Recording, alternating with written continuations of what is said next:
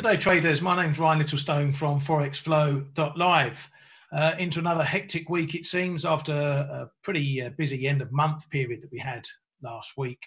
Lots of action into the closing fixes the last sort of 3 days of the month, the week last week. And now what we're seeing is markets pretty much laying out how they're going to go on from there. What we can see at these end of month periods is a little bit of masking of what the underlying factors are. So, for example, we've seen, the pound was rallying, the euro was rallying, the Aussie was rallying, all into this end of month period.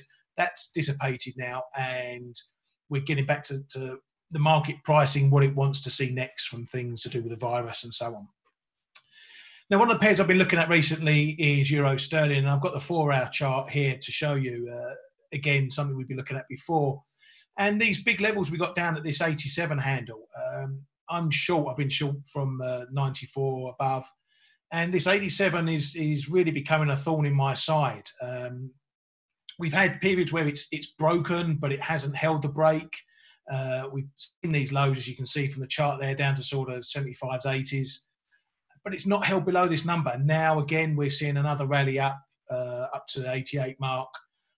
Again, which is a level in between this range that we've got here marked by the red lines on the chart there. Higher up, we get into this bigger area around about 88, 60s, 70s. And so really a lot of indecision at the moment here. For my purposes, for my shorts, when we came back down to the 87, just a little bit more off the table. I'm happy to sit in this trade, but it really is a game of sitting here and watching what's going to happen between these two levels. But this 87 area is becoming a real solid level at the moment, and that's something to keep an eye on moving forward.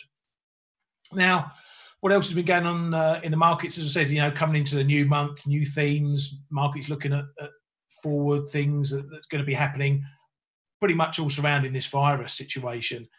And what we're looking for now is how countries and economies start opening up again. We're seeing a lot of Europe, edging towards reducing lockdowns, reducing restrictions. Germany, Spain, Italy, even the UK is getting into it as well now. And this is going to be a tense period because, we want to get to normal. But if we start seeing spikes in cases and countries having to revert back to lockdowns, then that's going to be a pretty big dent to confidence.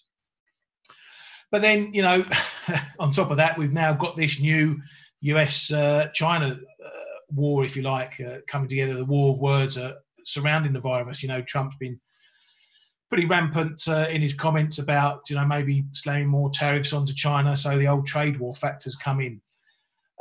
So one pair that I've been looking at recently is the Aussie dollar. If we look at the chart on this one, you can see that after the big volatile lows, it's been on a steady rise, pretty much non-stop. That's because there's been little cases in Australia, really, and they seem to have it under control. And so perhaps this is one of the economies that is going to get back improving faster.